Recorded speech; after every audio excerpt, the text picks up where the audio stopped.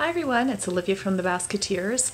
We're back at it this year, but we're doing things a little bit differently. Instead of building baskets filled with brand new household items, which we then donate to women's shelters to give to women leaving the shelter, this year we're creating gift card bundles. So I'm going to walk you through some of the stuff that I put in mine, and I'm going to explain why it is that I chose those specific cards. So here are the cards that I've chosen for my gift card bundle.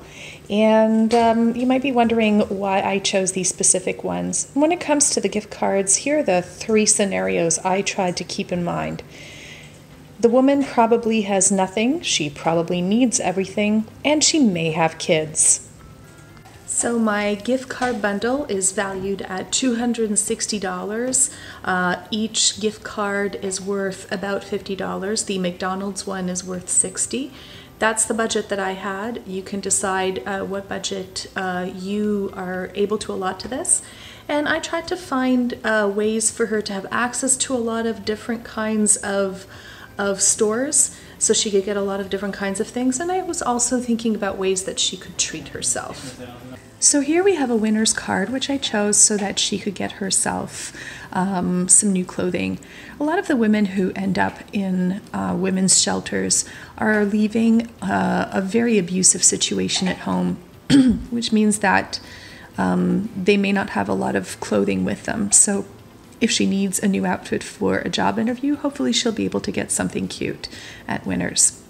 This is the Jean Coutu card. You can't see it, but it is valued at $50. And with this card, I'm hoping that she can get herself some basic toiletries like a toothbrush, toothpaste, some soap, some toilet paper, maybe some feminine hygiene products.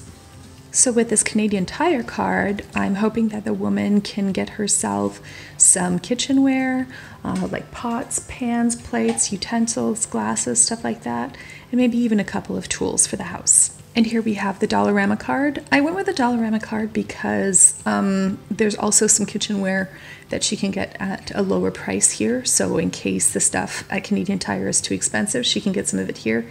But also because Dollarama sells some non-perishable food items, and they don't cost that much money. So when I was trying to think of how she could maybe buy herself some food that she needed, I thought this could be a good option because she could outfit herself with a lot of canned or boxed goods that will last a long time, and she could get a lot of them at the same time. And then finally we have the McCafe McDonald's cards. There are 4 of them, and each is valued at $15. This is really for her to be able to treat herself.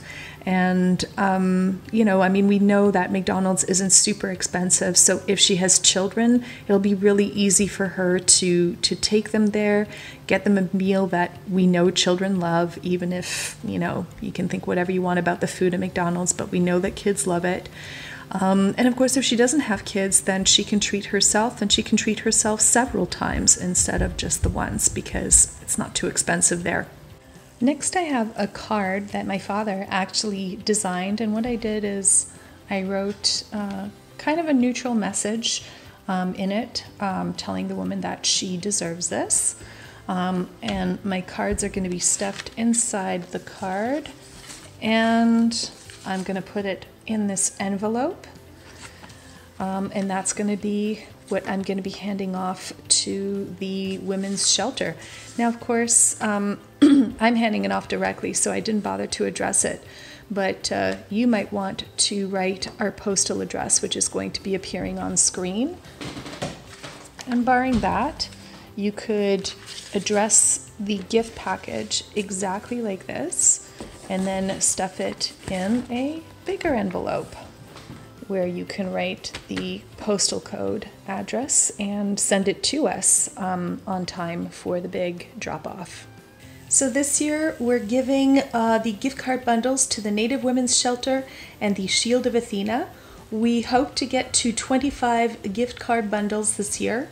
Of course, if we get more than that, then we'll be able to perhaps include a 3rd shelter to the mix, which would make us so very happy. The deadline for the gift bundles is December 12th, so please send them to the postal address that you've seen on screen before or by December 12th.